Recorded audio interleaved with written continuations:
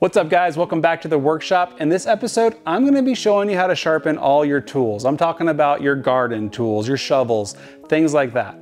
We're gonna be throwing some sparks around and having some fun with the Ken Onion Knife and Tool Sharpener Mark II in its original form. And I'm also gonna show you how to sharpen those tools, those same tools, on the blade grinding attachment as well. Before we do dive in, safety first. Want to go over a couple things. We're going to be using these machines in a variety of ways, some weird positions, and we're going to be throwing sparks, like I said, on a lot of different directions. So you're going to want to wear some safety goggles whenever you're sharpening tools with this machine. Also, be aware of what you're wearing. You don't want loose clothing because, again, those belts are moving. We don't want anything getting caught in there. Before we get started sharpening, we want to get our machine set up to sharpen a variety of tools. For this, we're going to have a different approach. Most of the time when you're sharpening tools, you're gonna want a higher speed. So we're gonna set the speed up near 6 or 7. We're gonna have our coarse belt installed for a lot of these, although there will be some nuance and we'll go over those for specific tools. But for the most part, we wanna have our coarse belt installed and a high speed. On the original knife and tool sharpener, we're also gonna wanna remove the guide. But to do that, we're just gonna hold down firmly and pull up, remove the guide. And for most cases, we're gonna rotate that cassette forward so that we can bring the grinder to the tool. When it comes to sharpening tools that you use in the yard, like loppers or shears, it is possible to bring the sharpener to the tool and do the sharpening.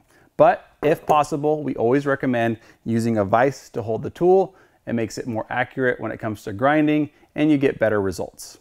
Getting started with these shears, I've got them mounted up in the vise, and now I'm gonna bring the sharpener to the tool. For this, you're just going to want to match the angle of the existing bevel with the belt. Lay the belt gently on the shears, don't push too hard.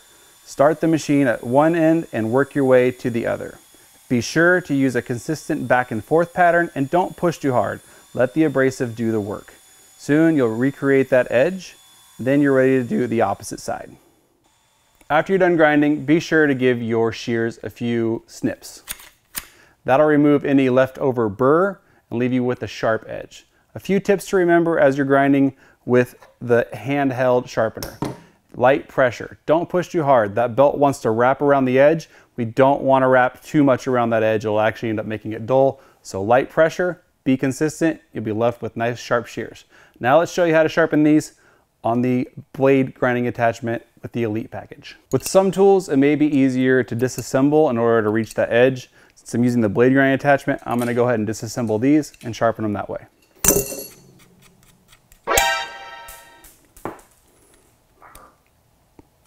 Be sure to throw your nuts on the ground. It's just a fun little game you can play with yourself later of trying to find them. Now that I've got these shears broken down, all I need to do is present the edge to the belt. But I wanna make sure a couple things are set up on the machine first. I'm trying to achieve as flat a grind as I can on this edge. So I want my pulley in the furthest forward position for a flat grind. I'm also going to want to remove some material quickly, so I've got my speed set to 6.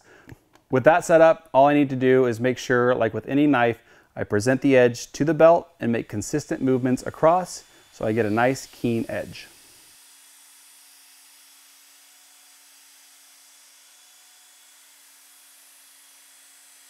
After you've done one side, just do the other.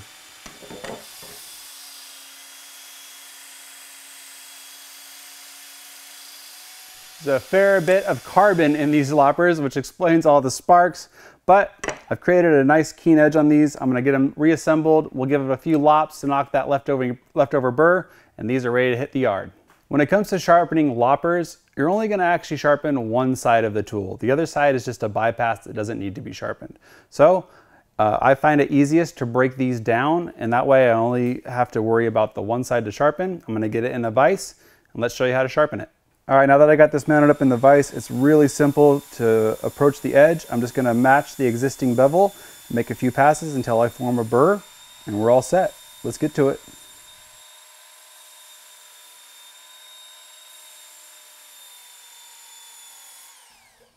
Once you can feel a small burr all the way across the edge, you've removed enough material, you're ready to reassemble and use your loppers. Just like the shears, you're gonna be left with that burr. So once you get your loppers reassembled, give them a few snips and that'll remove the leftover burr and you're good to go.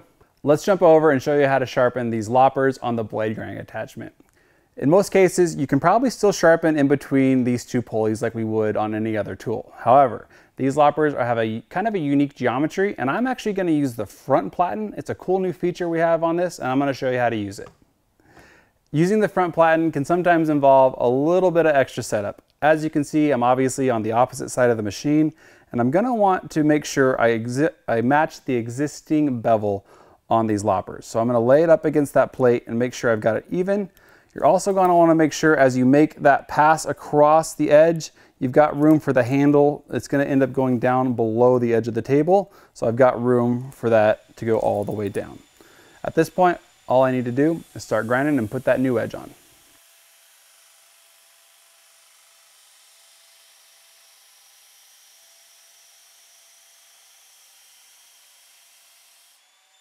After you've got your loppers put back together, give them a few snips to remove that burr and you're good to go. If you're wondering how to sharpen these handheld loppers or bypass shears, it's the same approach. You can remove the one side and sharpen the edge, reassemble, you're good to go. Next, let's sharpen a lawnmower blade. These are pretty straightforward. We're just trying to match the existing bevel. So I'm going to get this mounted up in a vise and show you how to do it with the handheld tool, and then we'll jump over to the blade grinding attachment. Let's dive in. I've got the P120 coarse grit belt on here with a speed of 6, and I'm just going to make smooth, even passes until I create a new edge. Once you're done grinding, you should be able to feel a burr all the way along the edge of the blade. That tells you you've reached a new apex and your blade is sharp. There's no need to remove that burr. Just throw the lawnmower blade back on your lawnmower and get to work. When it comes to sharpening the lawnmower blade on the blade grinding attachment, it's pretty straightforward. We're going to try and match that existing bevel. I've got this one queued up. It's about a 25-degree angle, it looks like. Then my job is just the same as any other blade. Be consistent and smooth as I make a pass from heel to tip. All right, we're going to get the machine fired up here in continuous run. I've got the P120 coarse grit belt installed along with my speed set at 6. Again, we're just trying to make smooth, even passes here.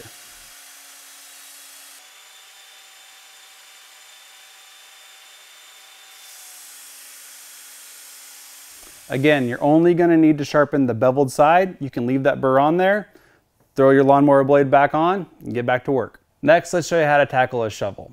Some shovels are utility purposes and need a little bit of a sharp edge. Some shovels are just your straightforward shovels. We'll approach them both the same way.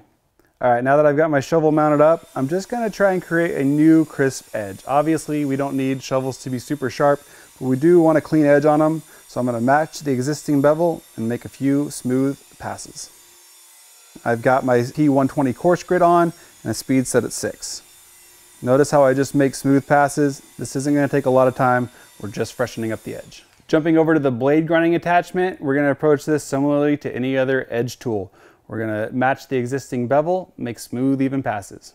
All right, as we get started grinding here, I'll set this in continuous run. I've got the P120 coarse grit belt and a speed set at 6.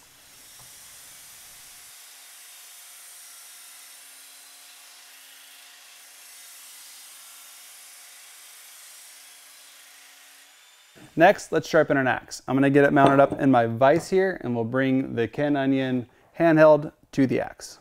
Now that I've got my axe mounted up here in the vise, I'm going to bring the sharpener to the axe edge. Be sure to match the existing bevel on one side, make a few passes until you form a burr, then flip the axe over and make the same amount of passes on the opposite side. Now that we've sharpened with the handheld, let's show you how to sharpen the axe with the blade grinding attachment. A couple nuances here you want to pay attention to. I've got my pulley set to the 3rd position for extra convex. Axes tend to want to do a lot of chopping, so a nice big convex on the edge is actually really helpful when it comes to that. So I've got my pulley set at 3. I've got my speed set at 6, and I've got the P120 coarse grit belt on the machine. All right, with the machine in continuous run, we're going to approach this the same way we would any knife. We're going to sharpen one side, keeping the axe as level as possible. I've got this set out to a 30-degree angle. I'm going to make passes on one side until I have a burr, and then repeat that process on the opposite side. Next, we're going to touch up this mattox.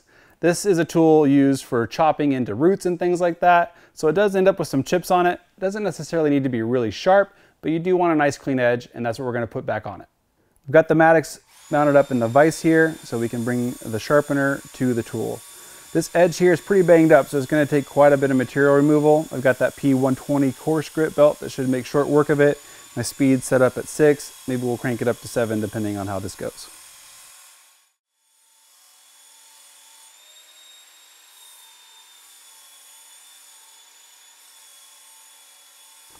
All right, that's how you sharpen using the handheld. And we've got a nice edge on this, but you'll notice there's still some chips in it. I could grind more if I wanted to, but this is perfectly fine to cut through roots and the things that it's intended to do. So I'm not gonna take any more material off than I need to. Now let's show you how to approach this using the blade grinding attachment on the Ken Onion. When it comes to sharpening a tool this large on the blade grinding attachment, you're gonna wanna try and find a way to brace it against yourself. The larger the tool, the more unruly they get when it comes to using this system, and you probably are gonna wanna lean towards the handheld, but it can still be done. Let's show you how to do it. All right, I've got a similar setup on the blade grinding attachment, my P120 grit belt, speed set at 6. I'm gonna set my angle at 30 degrees and make smooth, even passes just like I did on the axe.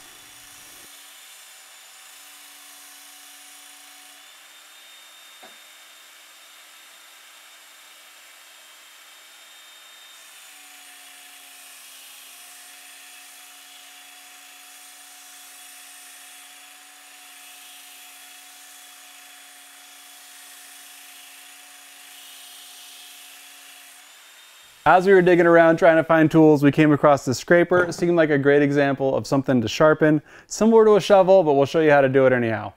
We've got the scraper mounted up in the vise. I've got the 120 grit belt and a speed set at 6. Again, I'm just gonna find that existing bevel, match it up, and make passes to create a new clean edge. Once I've created that new smooth edge, I'm gonna call it good. This isn't supposed to be a sharp tool. I just want the edge to be clean so it glides smoothly across the floor. This floor scraper and most tools with large handles on them are a great example of where having a handheld has its advantages.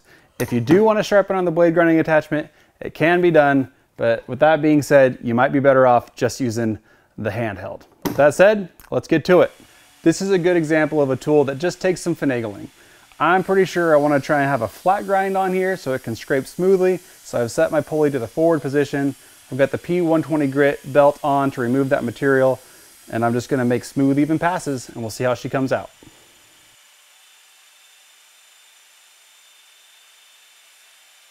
Next up, we've got this 5-in-1 painter's tool, similar to like a putty knife. Doesn't necessarily need to be a sharp edge, but a clean edge is appreciated. Let's put one on it. All right, with the tool mounted up here, I'm gonna bring the grinder to the tool as always. This is a pretty thin metal on this though, so I'm gonna use a little lower speed. I'm gonna set it at 5, make a few passes. This should clean up pretty quick. Now that I've got that edge cleaned up, I'm also gonna hit that curved edge as well. One of the advantages these flexible belts give you is to be able to follow the curvature of those edges. Let's get that while we're here. To touch up this 5-in-1 scraper on the BGA, I'm gonna try and use a flat grind. So I've got that pulley set to the front position.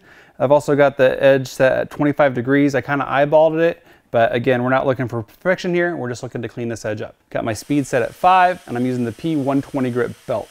I'm just gonna make smooth, even passes here. I've got the pulley set to the forward position because I believe this is more of a flat grind on here, and I'm just gonna take my time. Again, not trying to get this sharp, just get a new edge on it so it's usable. Let's sharpen some scissors. Scissors are pretty straightforward. There's actually a scissor guide on the Ken Onion Mk2 located right here.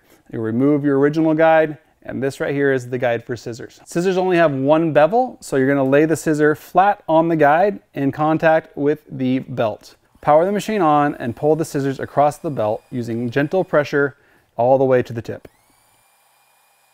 And that's how you sharpen scissors using the cassette. I actually don't recommend jumping over to the blade grinding attachment. You can sharpen scissors on it, but this guide makes it so simple. It's the easiest way to put an edge back on scissors. And just like the shears, scissors are actually self-honing. So after you've put an edge on the scissors, give them a few snips, it'll hone them and you'll be good to go. That's gonna do it for sharpening tools with the Ken Onion Mk2, both the original and the elite version. I hope this video helped you guys out. If it did, maybe hit a like and a subscribe. It really helps us out. Appreciate you watching. Catch you on the next one.